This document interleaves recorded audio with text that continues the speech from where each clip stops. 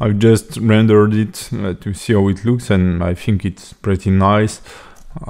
We can talk about a lot of things, maybe the scale of the noise here and stuff like this, but in a way you have the idea, and I think it worked pretty well. So now we will output our different map. So we will create a new one and call it Baker again, Baker 02. 2K maps here will be used, and let's press OK.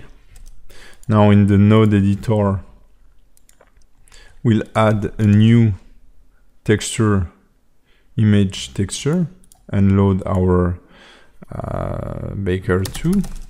I will zoom in, just open the Baker 2, and now we'll first bake our diffuse color. So it's very simple. We'll use this mask here, and I will add a color mix called RGB. This will be our mixing factor, and now I just have to source the color of my diffuse here, which is this one, and plug it here and find the color of my diffuse, which is this one, and plug it down. Let's check it. So it's inverted like this, and now I have my base color. I can bake it. Let's switch to 5, make this active, click bake, and now I have this nice diffuse map. I will save it, and this is going to be the shield diffuse or albedo, call it as you wish. Okay, now I will bake the glossy color. So I have the glossy color, which is here. I will plug it.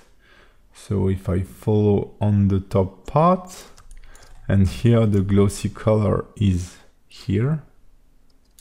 Let's check. So this is our glossy color. I will click bake. So I will save this shield. Now we need to bake our roughness value. So let's go into the node editor. We have here the roughness that is outputted from this slot for the metal. So it has to be plugged on the top one.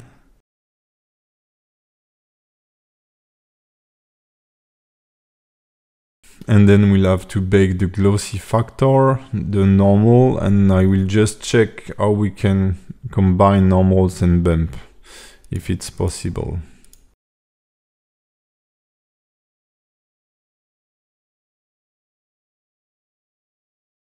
So here we have values that are up for a Blender. So you may need to contrast them to use them properly in another software or another PBR, but it should work properly. So I found kind of a way to bake new normals, which looks decent using only Blender. So we have our normal map here, which is in the normal map node, and here our bump, which is driven by this normal map. What I want is to be able to bake a new normal map based on the bump here. So I will use this slot, which is the bump 8. I will add here a vector converter matte node that will allow me to drive the strength. I will add a shader glossy to make things obvious, and I will plug the glossy into the surface and use this value into the displacement.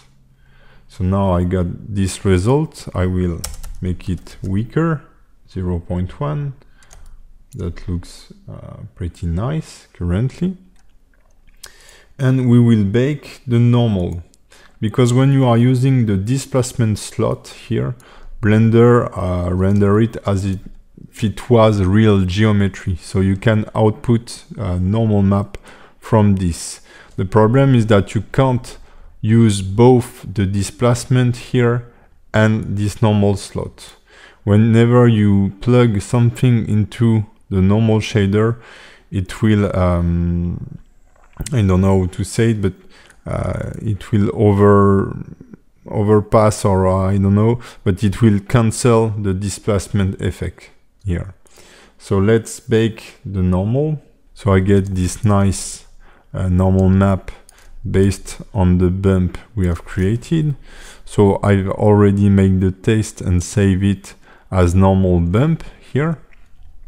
And now using Blender, we will create a new map based on this. So first we need to load our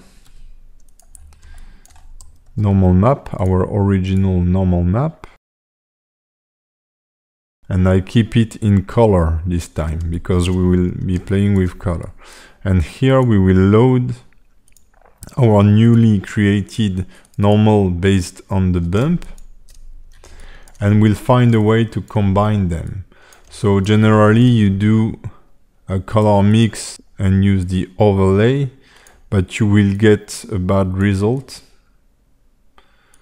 because the blue will overpass and the whole thing, and you'll get something very, very dark. So what you need to do is first separate, using the separate RGB, those channels here, and we will recombine them. So using a converter, combine RGB. So for the time being, it doesn't mean nothing, but adding a vector matte multiply and multiplying the green and red channel by 2 will make the map clear as before and with the same detail. So if I mute this to see my normal map and then re-enable it, I can see I get quite the same value for both in terms of colors.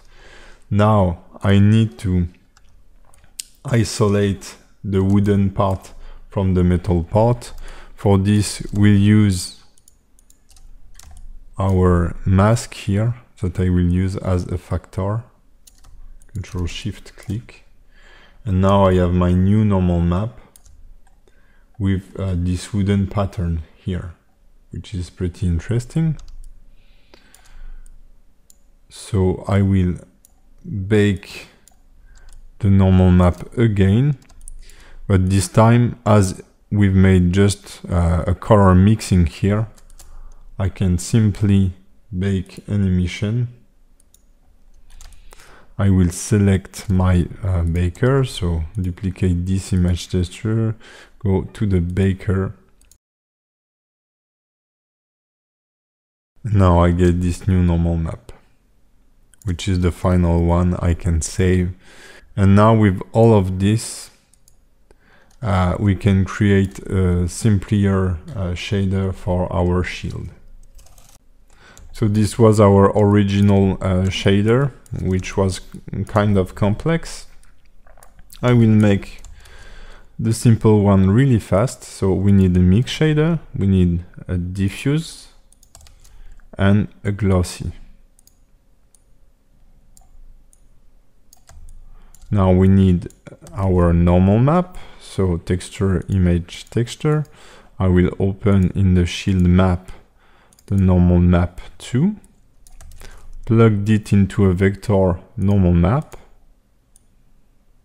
switch here to non-color and plug this in both. And now I will add my texture, image texture, first the diffuse.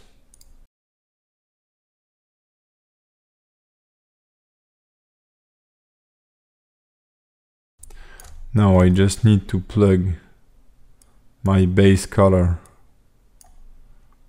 into the diffuse, my gloss color into the glossiness, the glossy BSDF. this roughness here into the roughness slot, and finally this glossiness into the mixing. And I should have, with this simple setup, exactly the same result as this complex node. And this is it. So now you can imagine this into Sketchfab, for example. So I will load it into Sketchfab and show you the final result.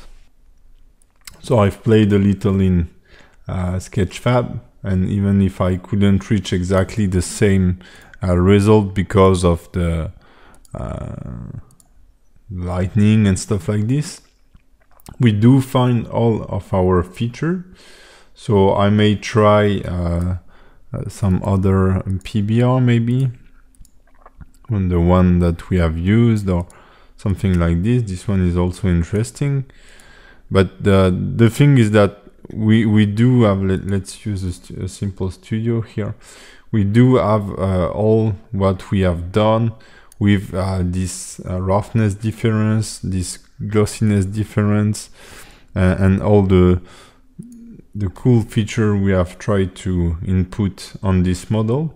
So I'm pretty happy with the result, and I hope this sampled 100% Blender tutorial was helpful for you, and I'll see you soon.